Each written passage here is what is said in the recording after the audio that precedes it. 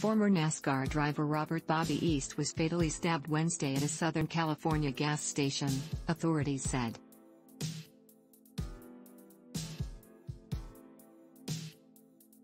The suspect in the stabbing was killed 2 days later in an encounter with police who tried to arrest him at an apartment complex, Westminster police said.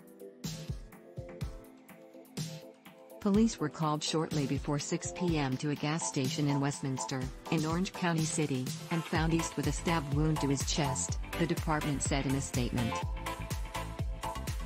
East, 37, was taken to a trauma center, where he died of his injuries, officials said. Westminster police detectives identified a parolee from Orange County, Trent William Milsap, as the suspect. When the West County SWAT team went to an Anaheim apartment complex Friday to serve an arrest warrant, Millsap became confrontational. A police dog was deployed and Millsap was ultimately killed in a shooting with police, the department said.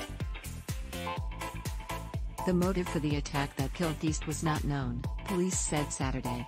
Westminster police initially described Millsap as a transient known to frequent hotels in Westminster as well as in nearby Garden Grove and Anaheim. An earlier news release on the attack spelled the suspect's last name as Millsap and said he was 27. He was on parole for armed robbery and an arrest warrant had been issued for him on an unrelated parole violation, police said. In its statement, Westminster police said East has been identified as a former NASCAR driver. The Westminster Department said East is from San Dimas, a city in eastern Los Angeles County. Early Saturday evening NASCAR released a statement acknowledging the death of one of its own. NASCAR is saddened to learn of the tragic death of Bobby East, the sanctioning body for stock car racing said. We extend our deepest and heartfelt condolences to the family and friends of Bobby, a true racer. East raced in NASCAR's Xfinity series in 2005, 2007 and 2008, according, which tracks NASCAR records. He also raced in NASCAR's Camping World Truck Series in 2005, 2006 and 2008, the site indicates.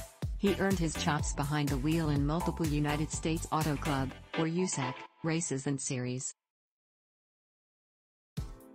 USAC said in a statement Saturday that East won 22 USAC National Midget feature races, took 56 wins overall at USAC-sanctioned races, and has 3 USAC national titles, the last coming in 2013.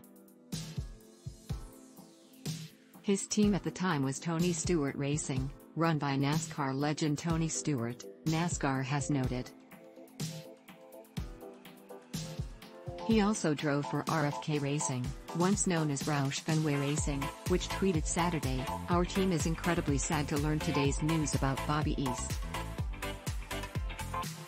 The news of this murder is tragic and wrong," RFK Racing owner Brad Keselowski, a NASCAR Cup champion, tweeted. He and his family were true racers. Prayers for justice and peace. USAC, a sanctioning body for specific racing series such as national sprint cars, said East was the son of USAC Hall of Fame car builder Bob East and wife Janice.